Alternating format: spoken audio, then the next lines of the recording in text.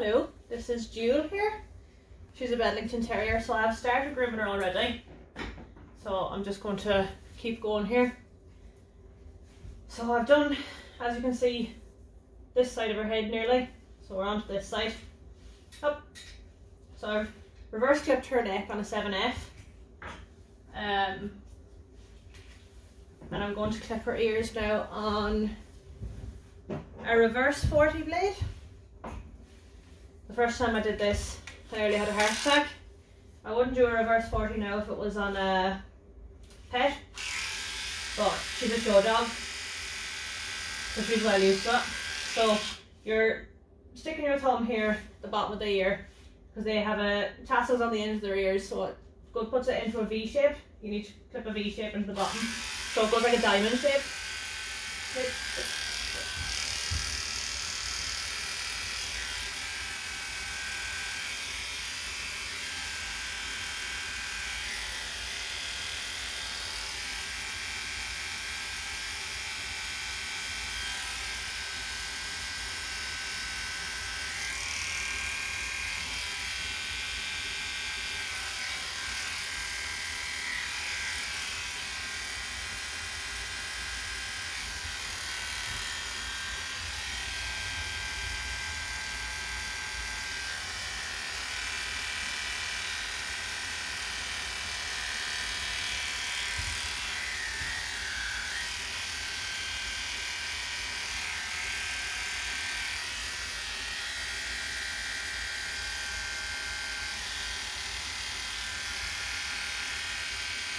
And you're clipping it right up to the top where the ear meets the head.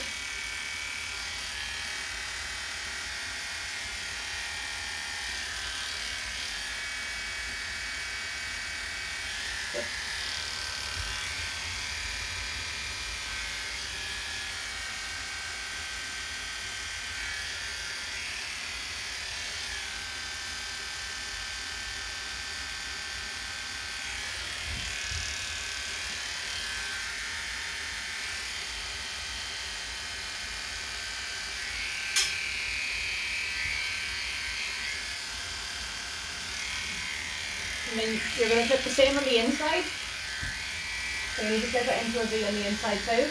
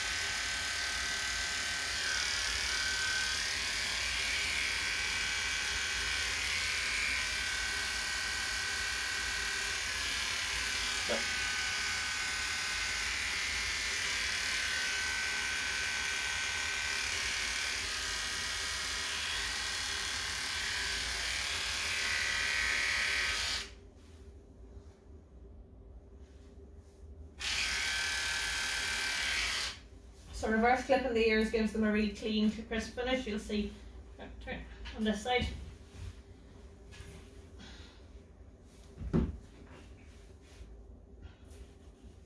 So this on this side is what we're aiming for on the other side. Now this under her chin will be clipped away, but I just like to leave a little goatee to hold whenever I'm doing the Bedlington's heads, because their heads aren't easy to do anyway. At the best of times, so it just gives you a little handle to hold on to. So I'm going to clip her cheeks now.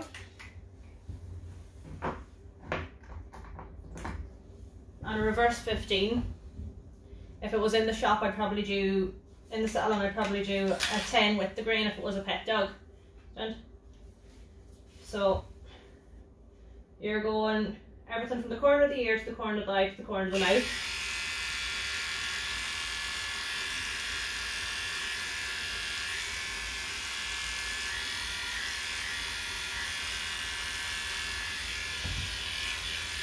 And down into a V in the throat.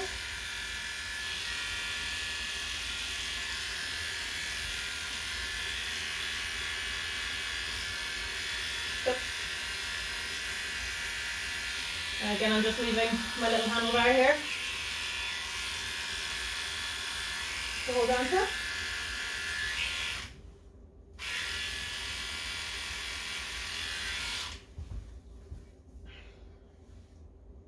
And her neck has been clipped on a reverse 7F, but I'm just going to go back over it again and clip down her shoulder a bit. Where? Come on.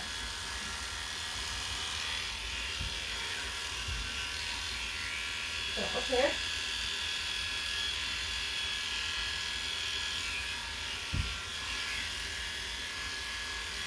And then I bring the clippers down the shoulder.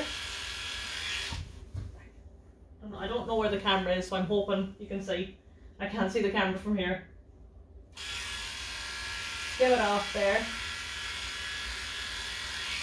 And then I'm going to clip her ribs on a 5F.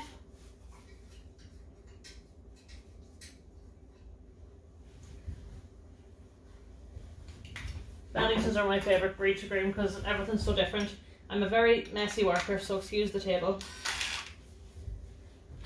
So I clipped the ribs.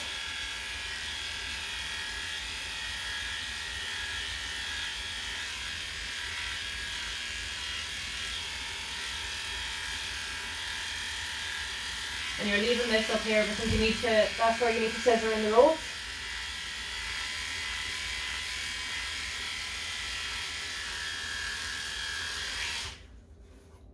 So the cheeks, the ears, the neck, the ribs and the tail, I've done that tail on a reverse 10 up to 2 finger widths from the top up here like that. That's all the clipping that I would do in a Bedlington, whether it's in the shop or any of them. I scissor the rest in after that, so that's all your clipper work done now, and then the rest is scissoring.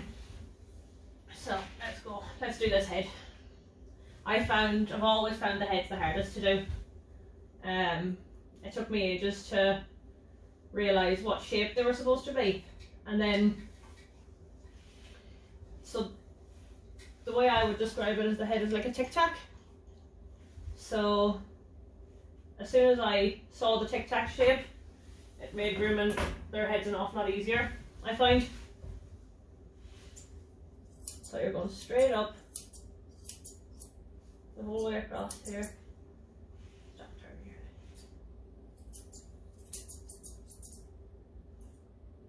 Stick all that right in there.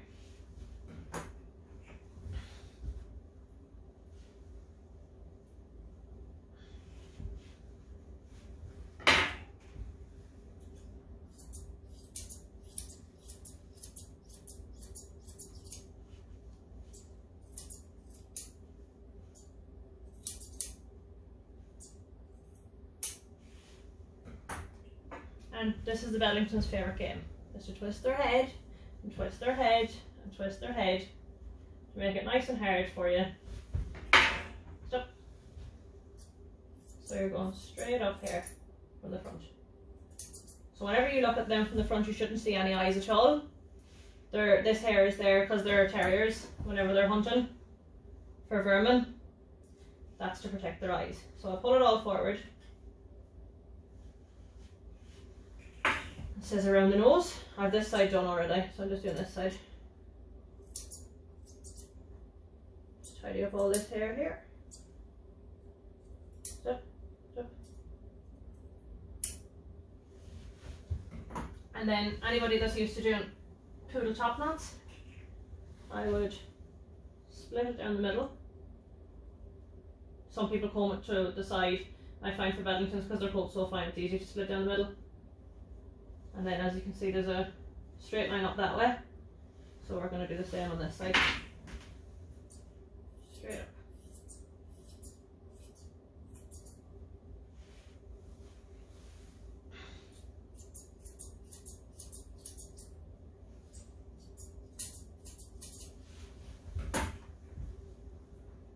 And then when you comb it up, it's already, you can see it's already starting to go into shape. There, I'm hoping you can see. Hold on.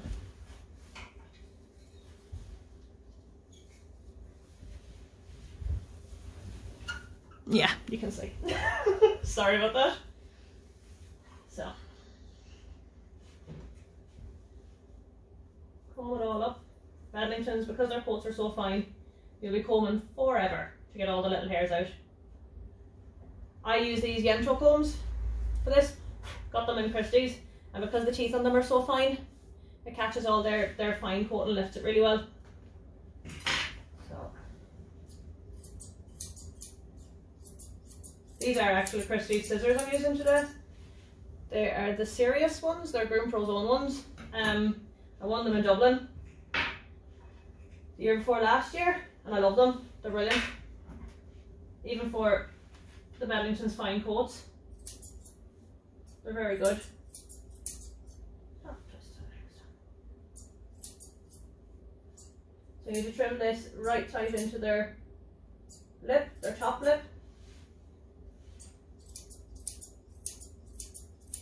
So to get this in here, you need to lay your scissors flat on their cheek and take everything that's above them scissors off.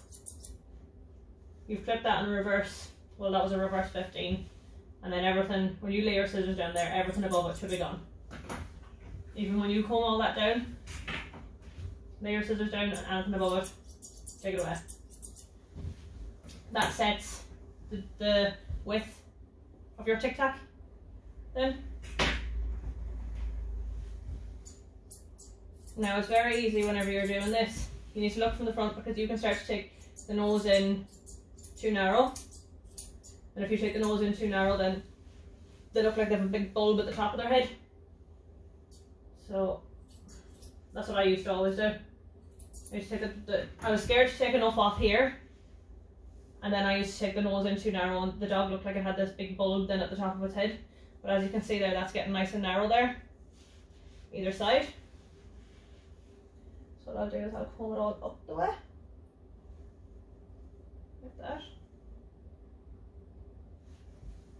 And then you can see any more bits that you've missed. In there. So there's a cartilage here in their ear. Their highest point of their head should be directly above that there. Just there.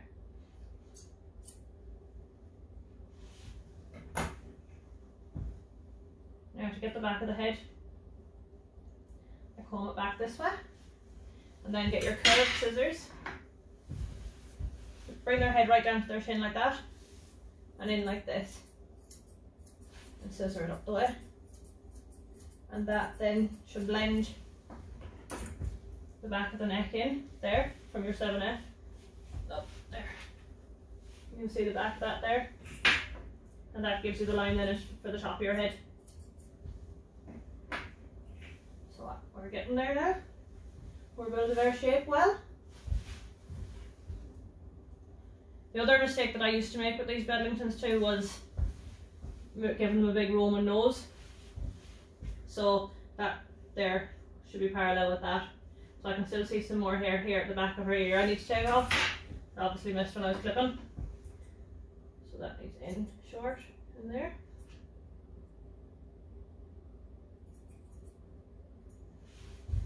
And then there's your line there at the bottom of your top lip.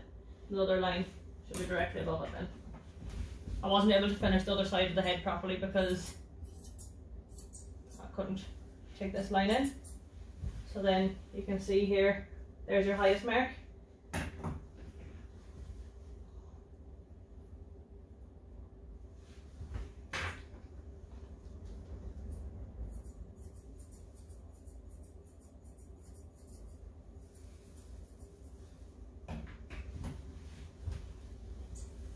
Sorry, I'm standing in the way here, so I'm not used to grooming in front of a camera. Pooch Perfect taught me a few lessons, so it did. But the cameraman moved around me there, so it was a bit easier. So, there we go. We have our shape pretty much in there, so we do. And the same on the other side.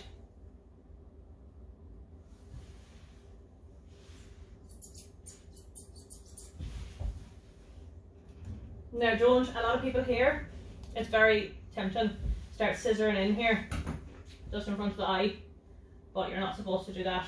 You shouldn't, when you're looking from the front of the dog, you shouldn't see the eyes at all. Should be completely parallel.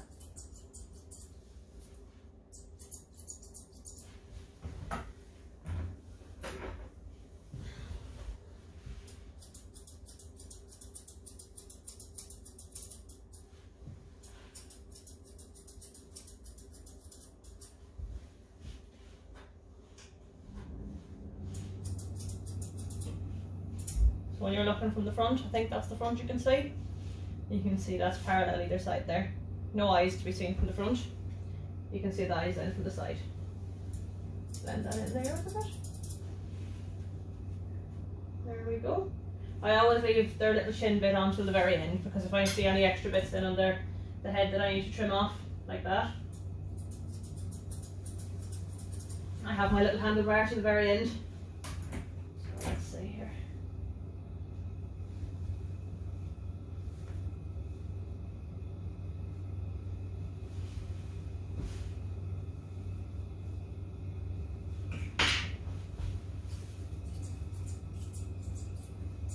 I could be trimming this head for the rest of my life, so I could.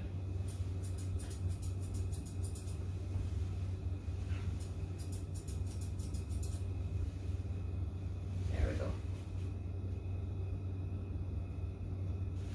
So, yeah. We're going to, I'm not going to bother scissoring around her ear on video because anyone could do that, that's easy. Tip for doing that is if you get a baby wipe, wet it, rub it up the end of the ear like that. All the wet hair will stick out, and then you can scissor in tight around the ear without cutting it. It makes life a lot easier. There's two ways of doing the bottom of their ears. You can either do a beveled edge or make it into a diamond. So their owner, she likes a beveled edge on her ears,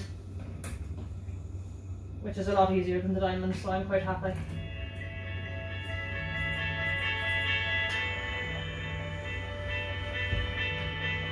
Gonna check the time on my video. Is it gonna tell me? No, it's not gonna tell me. Sorry. So I'm just gonna keep going.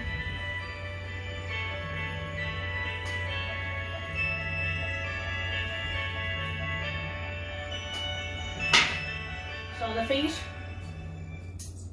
just like a terrier foot, trim it up, comb it all down, trim around your pads. Get all the hair out. So this is what I like to do. I like to do my feet.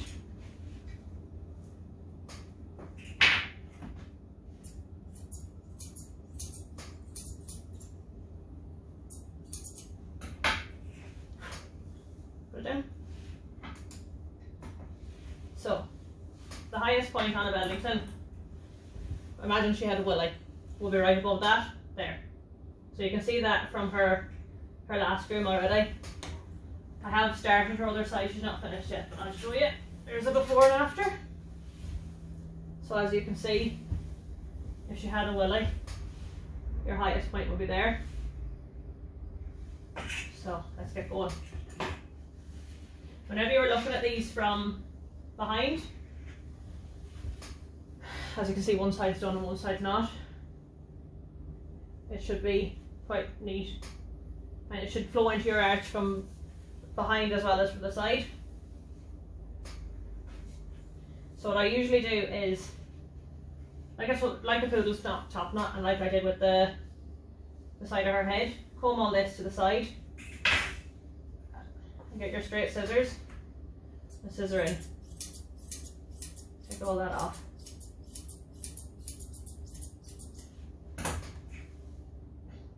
Oh, bad prep. Then you can lift it again. So there's her highest point. You can see that's it without it even being scissored. And that's the lowest. So in here, I'm going to go in with a, what have I got here? Usually a 30. On my trimmers, I would usually do this. It's easier. You can carve it out. She's got a lump here. So let's wash that. Carve all that hair out there.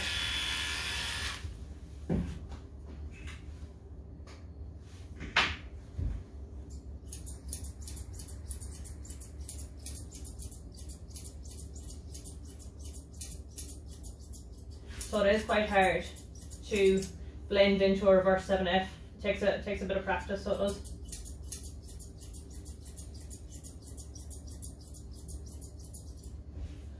But you can see already there the shape's going in. So what I'll do there is use my curved scissors and take that out, because there's your lowest point there. So then it starts to rise up. That's too high now, obviously. We're going to take some off that.